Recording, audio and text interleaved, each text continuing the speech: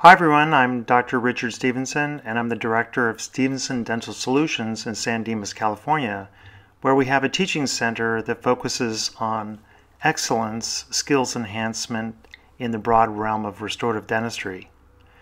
We have many videos on YouTube and I would welcome you to please give me feedback and let me know what I can do to make these videos better and to provide topics that are relevant to your clinical practice or whatever your pursuits may be. Today we're going to discuss the Class 3 composite preparation. And the Class 3 is actually a very simple preparation, but a lot of people are confused, and I think that we can spend a little bit of time during the video of demystifying some of the confusion. We're going to be performing an ML on tooth number 8. And as we see the tooth from the lingual, we can see that it does not have a very broad contact incisal gingivally. It's a rather small contact area, and understanding where the contact area is and where the gingival embrasure is critical to understanding how to prepare this particular preparation properly. Let's take a look at the armamentaria. And it can't be simpler than the armamentaria here because we're going to be using essentially one or two burrs, the 329 carbide, or we'll use the 330 carbide. So these two burrs are versatile for this particular preparation, and I would suggest the 329 on the left if you want to make a smaller prep, and the 10-6-14 enamel hatchet, which will be used for refinement. Let's do a little prep planning before we get started on this simple preparation. It's sometimes helpful to take a pencil and mark exactly where the contact area is located, because your preparation is not going to be located entirely in the contact area. Part of it will be gingival to the contact area and part of it will be in the contact area.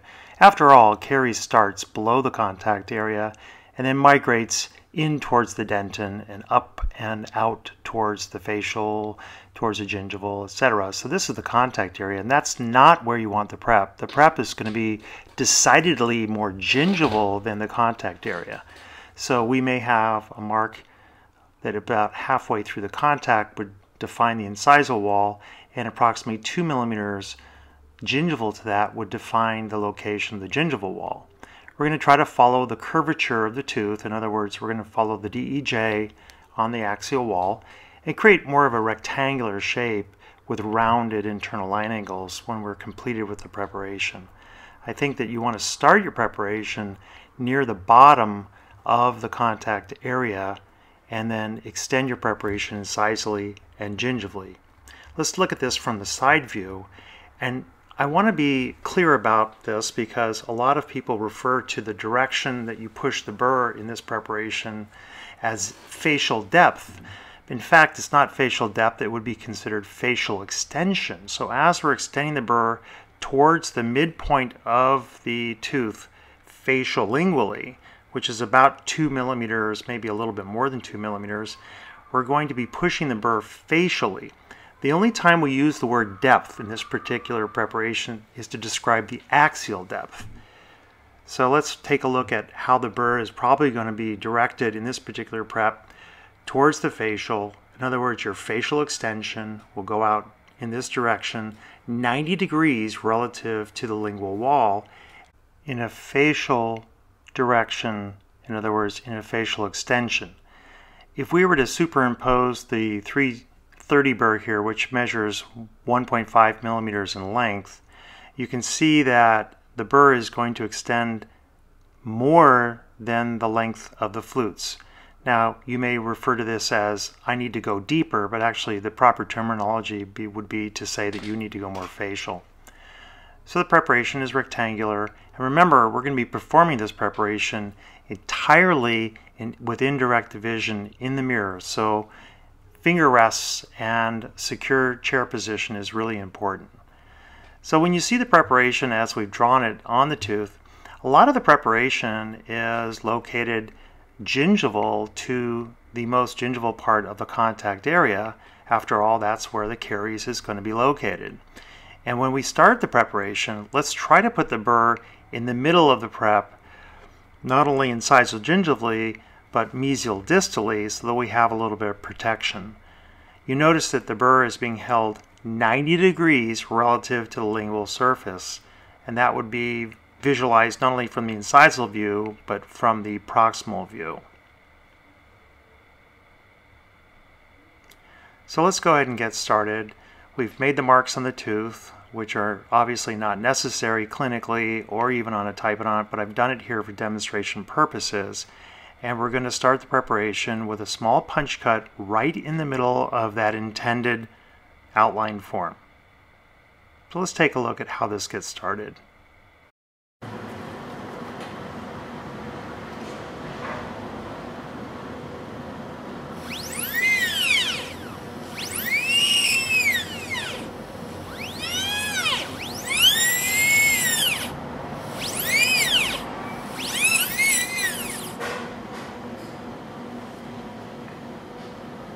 So you'll notice that I made a punch cut that was about 1.5 millimeters in depth towards the facial or your facial extension.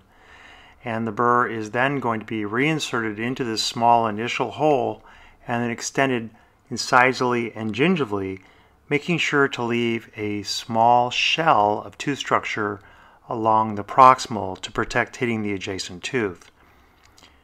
We don't have to worry about going too deep axially if we leave about a 0.3 millimeter little shell on the side.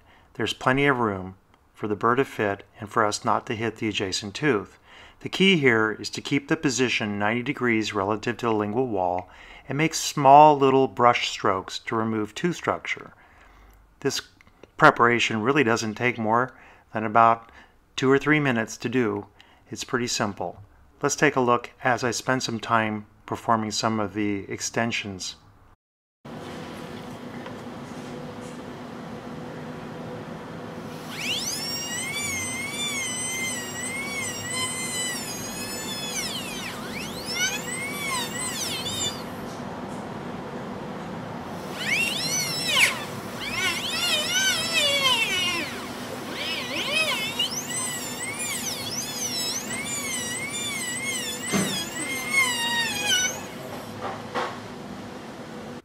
I think it was pretty clear in that little clip that we are really spinning the burr at a very low RPM in order to achieve extensions to the outline form. Refinement for the preparation is performed with a combination of the 10614 enamel hatchet, which is an amazing instrument, particularly if it's sharp like this one. And we're going to use this in this direction and upside down in order to get the proper refinement. You'll see that we can use this instrument in this particular way to chop away undermined enamel. And so the first thing we're going to do is we're going to take the instrument, insert it into the prep, and just click it over towards the proximal. You'll have no possibility of damaging the adjacent tooth with this particular method. And you're going to knock off that little shell, which is going to allow you to then insert the instrument perpendicular to that and remove any C-shapes or any undermined lips of enamel by just pushing it in this direction. So we can push it in here, remove that little area up near the incisal proximal, and then we can slide down along the facial wall. We're not trying to make sharp internal line angles. In fact, we're making rounded line angles, and the reason we need to do that, of course, is because composite needs to be adapted to a round internal form. And you can see that when we use the instrument in one direction by starting at the facial and scraping it out, or starting at the gingival and pushing it in, and not going from two different directions, we'll never create a sharp line angle. We'll always keep that nice and rounded. You do want to be careful not to scrape tooth number 9, and it's usually pretty easy not to do that, but you want to be a little bit mindful of that as you're moving along. This instrument is 1 millimeter wide, so our preparation needs to be a little deeper than 1 millimeter in order for us to have the instrument fit easily.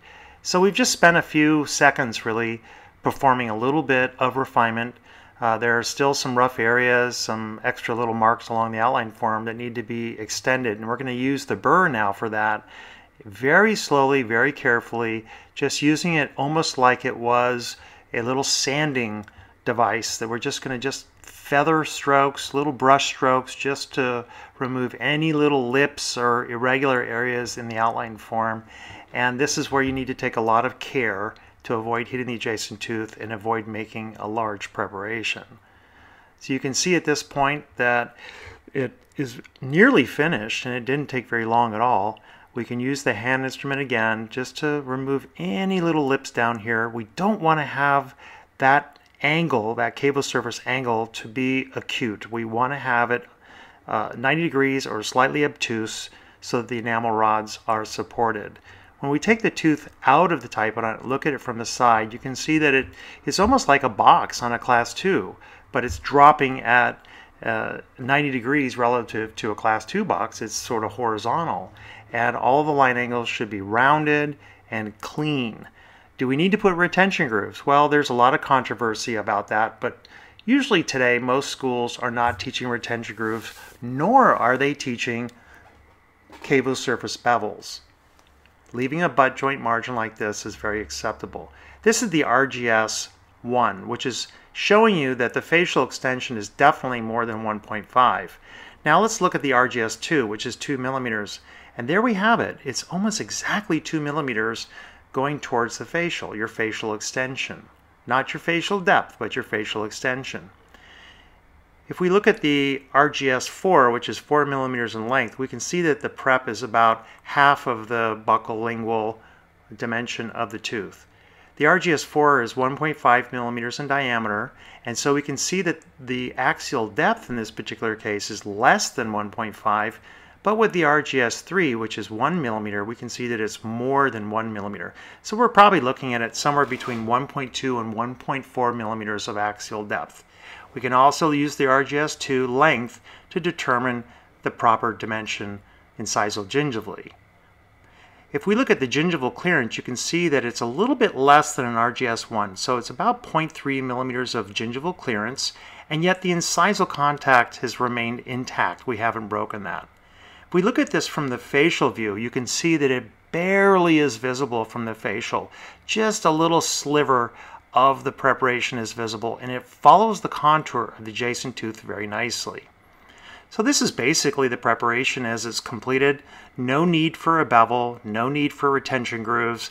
Composite resin is going to do very well in this particular preparation design. So I think that if you follow the steps of using the 330 or the 329, followed by the 10-6-14 enamel hatchet and a little bit of refinement with the burrs that we've indicated, the 329 or the 330, almost in a slow speed manner, I think you'll be able to make a preparation that meets the criteria of the clinical situation or any dental school that may be looking at testing your ability to perform a Class 3 prep. If you have any comments or questions, please let me know. Always trying to improve things to make dentistry better for all of us. Thanks again.